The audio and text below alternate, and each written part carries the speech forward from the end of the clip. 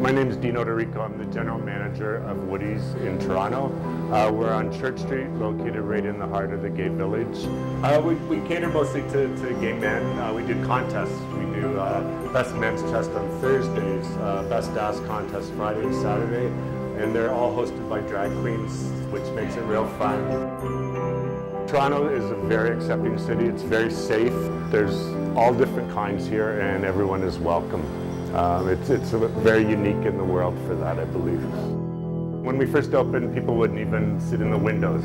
Now the gay bars are throughout the street. Everyone has patios, open windows. Everyone's welcome. It's very safe, very fun. There's drag, there's gay, there's lesbian, there's transsexual. Straight people are more than welcome. It's just a really fun time, lots of entertainment. Woody's has, in 20 years, has its share of famous people coming through. I won't say who they are.